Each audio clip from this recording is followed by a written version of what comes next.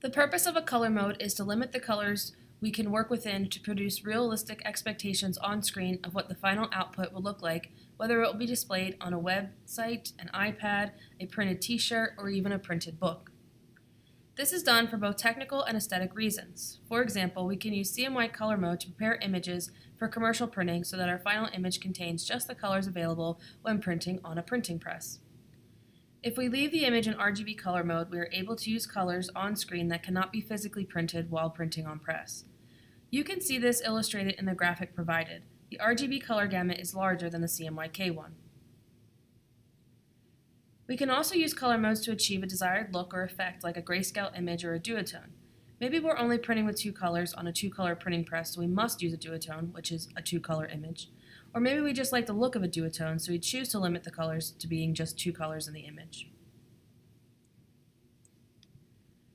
Color can be adjusted in a variety of ways in Photoshop. The first way is to choose a color mode and a color space to work within.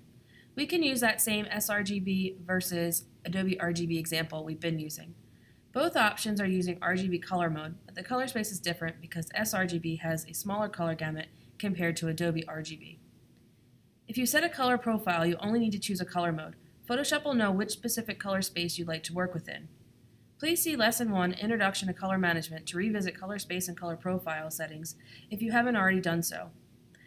Everyone in ART 1280 should be working within the North America Prepress 2 preset profile, and if you're having trouble with it, we recommend reviewing the steps in Lesson 1. In addition to choosing a color mode to work within for your project, you will also want to change the colors you see on screen for the needs of your design or your project. There are many ways to make color choices in Photoshop, and they can include the foreground and background colors that you see on the Tools panel, the Color panel. You can use color pickers in a variety of ways, Swatches panel, and a variety of eyedropper tools. There's a Color Sample tool. You can use the Replace Color command or the Color Range selector, and you can use hue and saturation sliders to change different aspects of color within your image. We won't cover all of these options right now, but we will cover all of them between now and the end of the semester.